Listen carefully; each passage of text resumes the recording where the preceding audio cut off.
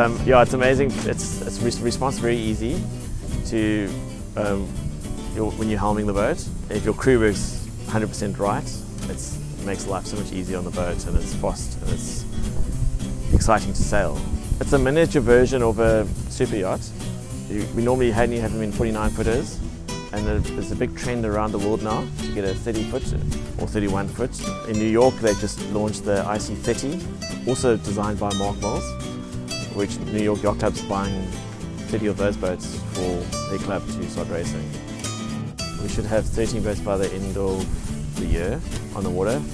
We've got 9 boats floating in the water at the moment, and everyone's very excited about the new class. They're building 1 boat a month, and it's coming out of Carbotech, built by the boat builder Uber. He used to build the Far 40s racing boats, so he's been around for a while doing this project on other size boats, and this is a very exciting project now.